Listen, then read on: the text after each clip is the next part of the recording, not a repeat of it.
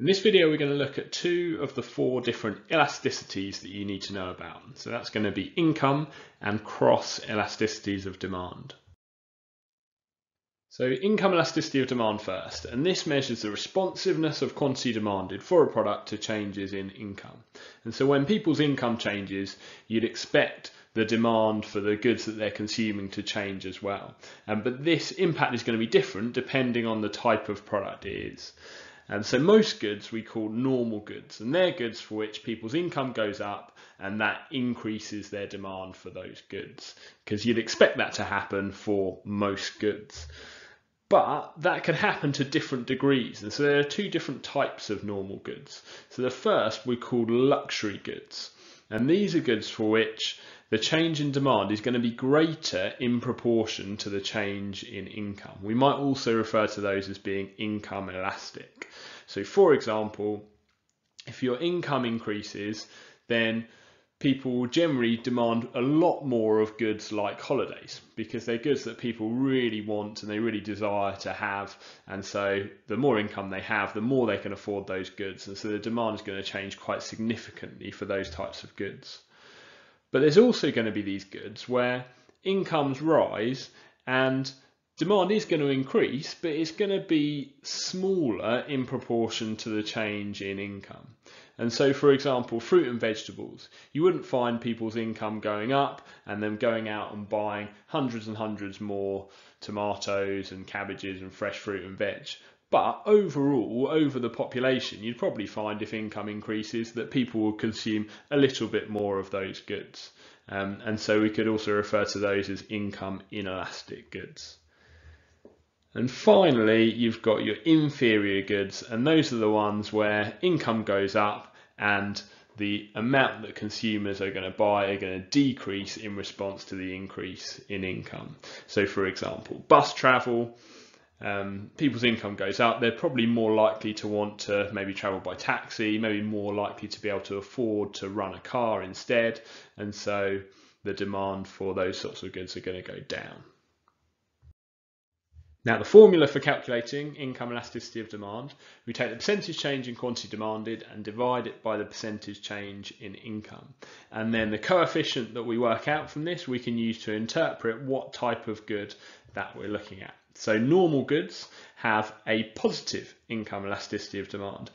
And you can think that's quite logical, because for normal goods, we're talking about goods for which an increase in income leads to an increase in quantity demanded, or a decrease in income leads to a decrease in quantity demanded. So if we're doing a positive divided by a positive or a negative divided by a negative, then that's either way that's going to give us a positive coefficient. So that's going to be our normal goods. But then we can further differentiate between our normal luxury goods and our normal necessities. So the luxury goods, the coefficient is going to be greater than +1. And again, the reason for that is because the luxury goods are the ones where this impact on quantity demand is going to be greater than proportional. So if this figure here up top is greater than this figure here that you're dividing it by, then that's going to give you a value greater than 1. Whereas if the percentage change in quantity demanded is less than the percentage change in income, then that's going to give us a value of between 0 and +1, and so that would show us our necessity goods. Now, the inferior goods are going to have a negative income elasticity of demand, and that's because the relationship is going to be inverse. So an increase in income is going to lead to a decrease in demand, or a decrease in income is going to lead to an increase in demand. And if you were to do the negative divided by positive or positive divided by negative, then that will give you a negative income elasticity of demand coefficient and show you an inferior good. Just to take you through a quick example of that, imagine you've got a change in incomes impacting on the quantity of baked beans demanded. So in this case, incomes are going up from £25,000 up to £30,000. So the first thing we need to do is work out the percentage change that's going on there. And so our percentage change is the difference divided by what it's changed from times 100. So in this case, 20%. And we then need to do our income elasticity of demand formula, which is going to be the percentage change in quantity demanded, which is here 5%, divided by the percentage change in income, which we've just worked out at 20%, and that gives us positive 0.25. So the fact that it's positive shows us that it's a normal good, and the fact that it's between 0 and 1 shows us that it's a necessity. So we can say that's a normal necessity good, or the demand for that good is income inelastic.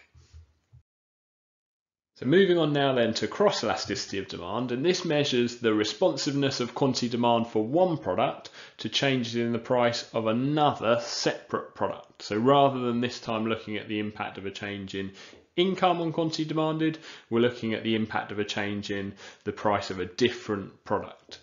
And you can use that to categorize your products as to whether they're complements or substitutes. And so for complements, you get an increase in the price of one of the products, and that's going to lead to a decrease in the quantity that's demanded for the other product. So if we had an increase in the price of cinema tickets, then we would find that fewer people are going to go to the cinema because of the law of demand, and therefore fewer people are going to be buying popcorn, and so that's therefore going to decrease the demand for popcorn. Whereas with substitutes, you get an increase in the price of the one product, and that leads to an increase in demand for the other product. So if you had an increase in the price of bus tickets and bus journeys, then that's going to mean that more people are going to travel by taxi instead, and so that would increase the demand for that other substitute good. So the formula for calculating cross elasticity of demand is similar actually to the price elasticity of demand formula, in that you're doing the percentage change in quantity demanded divided by percentage change in price. But with cross elasticity of demand, it's for two different products. So call them product A, product B, product X, product Y, whatever you want to call them, but the change in price is for a different product to the change in quantity demanded. And you can then use that to interpret whether you're looking at your complementary goods or your substitute goods.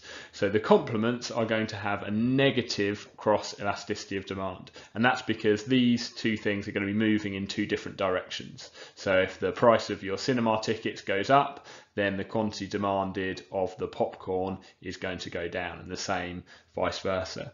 And you can also look to see how strong that relationship is. So strong complements, the cross elasticity of demand is going to be less than -1, so -1.5, -2, -3, etc. And that is because the percentage change in quantity demanded is going to be quite significant compared to the percentage change in price for products which are really, really strongly complementary. Whereas for weak complements, this percentage change in quantity demanded is going to be relatively small in comparison to the percentage change in price. Substitute goods are going to have a positive cross elasticity of demand, and exactly the same rules apply, just in reverse, as for the complementary goods. So it's positive because these changes are going to move in the same direction. So if we increase the price of bus tickets, then that's going to increase the quantity demanded of taxis, and if it's more than 1, then the percentage change in quantity demanded is going to be quite significant compared to the percentage change in price, and between 0 and 1, the percentage change in quantity demanded is going to be relatively small compared to the percentage change in price. And so that can show us how strong that relationship is. A value of 0, by the way, would show us that there's no relationship at all between those two products. And so just like we've done with all the others, a quick look at an example. So imagine you've got the price of petrol and its impact on the quantity of cars being demanded. And so with the example we've got here, the price of petrol going up by 5p from £1, and the quantity demand of cars going down from 200 cars in this particular market to 198 cars. And so that drop of 2 cars from 200 is clearly a 1% fall in the quantity demanded. The increase in price is a 5% increase. Okay, so increase of 5p from £1, that's a 5% increase. And so again, we can just punch it into our formula. So we'd be doing the -1% the fall in quantity demanded divided by the 5% increase in price, and that would give us a figure of negative 0.2. So the fact that it's negative shows us that we're dealing with complements, and the fact that it's 0.2 between 0 and 1 would show a relatively weak relationship, so we could call them weak complements. Now, we said with price elasticity of demand, they would be really useful to a business when they're thinking about setting their prices, because they could look at the impact of price changes on their total revenue. But it'll be a little bit different with income and cross elasticity of demand, because we're dealing with situations where the business doesn't actually really have any control over changes in people's income, or no control over changes in, for example, substitute products. But it is still going to be useful. So with income elasticity of demand, they can help businesses plan and estimate their likely future demand based on what's going on in the economy and what people's incomes are doing. So if people's incomes are rising quite rapidly and you're a business that sells a lot of luxury goods, then you can sort of sensibly predict that the demand for your luxury goods is going to rise quite rapidly. If you're selling a range of different goods, then you could have a look at your product range and maybe think about focusing more on the luxury goods rather than the inferior goods, because you know that the demand is going to be stronger for those types of goods. With cross elasticity of demand, it's about looking at changes in prices of other products and how that's going to impact on the demand for your goods. So if, for example, a competitor good, a substitute good to yours that was quite a strong substitute, was to be cutting their prices, then you might need to think about how's that going to impact on your demand. You'd expect that to have an effect of decreasing the demand for your goods, so you might need to think about cutting your prices as well in response to that.